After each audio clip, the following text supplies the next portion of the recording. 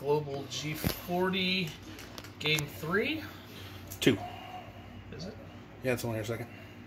Okay. Game 2 then. Yep. So, we'll start with Germany. Started with a sea line approach in turn 1. After 5 rounds. By the Don't way. interrupt me, Matthew. Sorry. Jesus fuck. 5 rounds in, Germany started with a sea line approach, at least as a feint to get England's attention. Built up its defenses against Russia.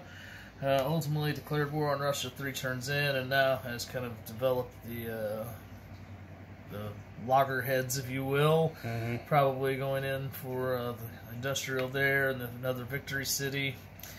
Also kind of pinchering in from both sides on Moscow. Still plenty of stuff in the North Atlantic to get ready for England. As you'll notice, the United States has got a nice, now that they're in, 5 turns in, they've started to bring some stuff over and be a pain in the butt.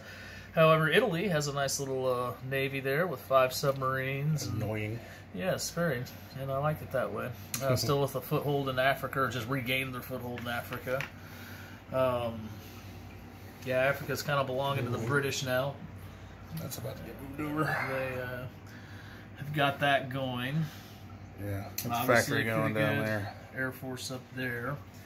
We'll see how long that goes with the way Russia is, and you know, we'll figure this out in a few turns.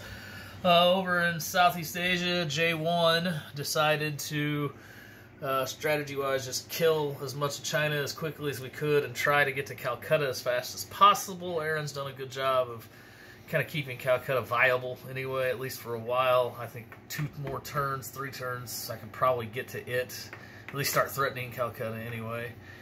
At that point, America's now in the war also, so they've gotten a nice consolidated fleet there. Japan's got 3 fleets kind of going here.